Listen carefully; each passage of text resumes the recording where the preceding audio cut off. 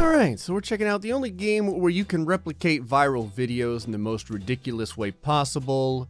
It's Universe Sandbox 2. This is the Earth. The Earth is sad because it's alone and depressed. Here is a second Earth. Here is a third Earth. There is a reason I am making a lot of Earths. You ever see those videos in the recommended area and it's like, how many Fortnite players can one bullet go through? How many cars does it take to stop a monster truck? That's rookie crap. Okay, it's pleb stuff. We're gonna do this the meta way today, because I want to know how many Earths does it take to stop Uranus. I'm not just choosing Uranus to say Uranus, by the way. I'm choosing it because it's the planet that's not grossly oversized compared to Earth. I could probably use the sun, but I don't know if I can support enough Earths in the game engine in order to stop it. All right, so here is 15 Earths. So since we're about to destroy the lives of children for science for a second, I have to talk about gravity. We're gonna have to turn it off. And the reason why is because the way gravity works is it will continue to pull our planet forward, Uranus forward, forever, essentially, as long as there's more Earth to generate more. Here, let me show you. All right, so we're gonna launch at 6 kilometers per second,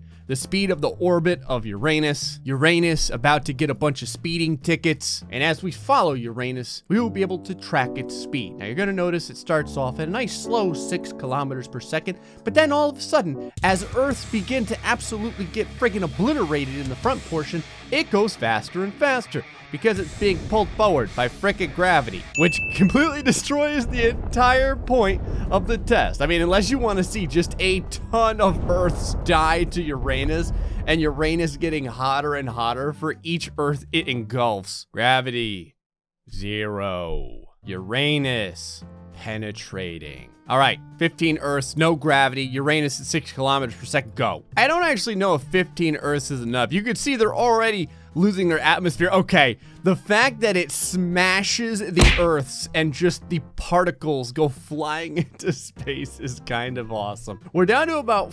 4.5, and it looks like Uranus, just from taking the beatings, is starting to slip past the Earths here. So we got down to 4.4. So, what happens if I were to suddenly turn gravity on, I wonder? Oh, all of the sad broken pieces that were the Earths are now kind of starting to move toward Uranus, and Uranus with a big uppercut upon the Earth and then spiraling back around for yet another devastating left hook. And this one last Earth over here thought it was gonna get off the hook, and then Uranus did a friggin' like an L turn over here and took its ass out. All right, Uranus back at it again. Come on, Uranus. I know you can do this. We're at 4.54 kilometers per second right now. 441. Okay, starting to slow down. Starting to get closer to about 3 or so. Okay, 4 even. Kind of starting to bank a little bit. Not too good as the Earth begin to blast it on downward. Luckily, thanks to science, I'm able to get Uranus friggin' back on track over here a little bit. Wow, 15 Earths and we only got down to 3.5 kilometers per second. It's gonna take a freaking ton of Earths. Okay, 30 Earths. Real quick, I just wanna make sure we're getting somewhere here. I'm gonna throw a Venus at Earth and do it 6 kilometers a second. Venus just got really sad when I turned off the gravity. It looks so barren and naked. It looks so sad. Okay. So the first Earth completely deflected Venus. Let me see what would happen if we left the gravity on. All right, Venus, go get him, buddy. Yeah, it still doesn't work. It does move the Earth. Like it kind of moves it. Oh, that is awesome. Okay, all the fragments starting to fly all over the place. It's given one of the Earth rings. The other Earth over here has died, sadly. But now even more molecules from the first Earth are beginning to fly. Actually, all the Earths now are starting to get rings just from the pieces of, I guess that would be Venus's pieces originally there. So even, what the hell just happened?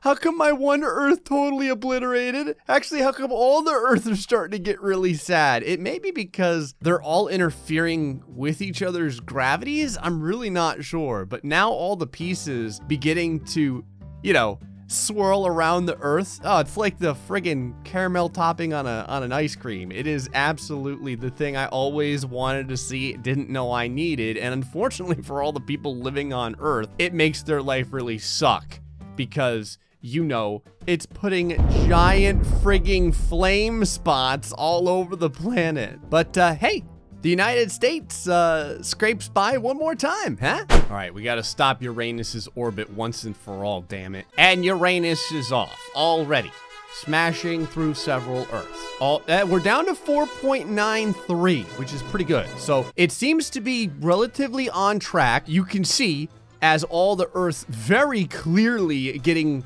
devastated as they smash into Uranus. It doesn't look like it's deviating from the path either. So we may finally stop this frigging planet yet. Okay, now it's starting to slow down a lot less. I don't know why. I think it's because it's just barely skipping off of the Earths at this point. Come on, Earths. You can do this. We're down to 492 at this point. I'm not really sure what has happened. Uranus is no longer like blowing the Earths up. It's just kind of phasing through them now. Come on, baby. Down to 409. How many Earths is it gonna friggin' take? We've been blasting people into the atmosphere for a while. Well, into the dead of space. It got through all the Earths. Okay, 45 Earths. How many people must die for me to figure out how many Earths this is going to take? Go get them, Earths. I know you can protect the universe. All right, 414. We're starting to get close to 3 at this point. I don't even think we're halfway. There's still plenty of Earths left, so we may finally stop this damn thing. It's just a line of Earths getting backhanded whack over and over again by Uranus. 3.7. Come on. 3.61, 3.52. Will we get under 3 for the first time ever?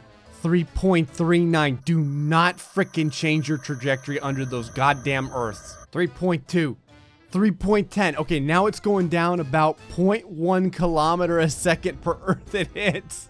Oh God, now Uranus is spinning because it caught one of the Earths at a friggin' slant. Oh yeah, Uranus has changed from smashing Earths into angle grinding them. 2.87, 2.79. All of the child Earth particle is crashing into the barrens over here, lighting them up. Look at like the giant pieces that's hitting everything. 2.66. Again, as it goes slower and slower, there's more and more particles that just shower the other Earths. There is so many pieces of Earth in space right now, but we're at 2.47 finally. 2.37, oh my God, it's going down like less each time. 2.28, son of a bitch. I think it's spinning slower. This is interesting. The pieces are bigger and bigger because Uranus is going slower and slower when it beats down the Earths. That right there is a powerful golden shower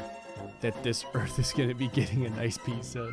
We're below 1.98 kilometers per second at this point. It's taken 45 freaking Earths so far. I vastly underestimated how many Earths it would take. Okay, 75 Earths. Uranus, starting out happy, as it often does. Somehow the frame rates still looking fantastic, and Earths begin to fall. Okay, we're doing good so far, and we've got plenty of Earth to go. We're at 2.10, but it starts slowing down a lot less. Okay, so far so good.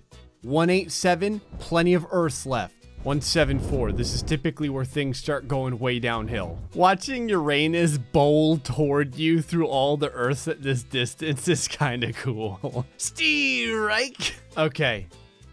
We actually got down to 380 meters a second. It's taken 75 freaking Earths so far. So I think that means that if we do 100 Earths, it should stop before it gets to the... Look at how many fragments that got thrown out by the Earth.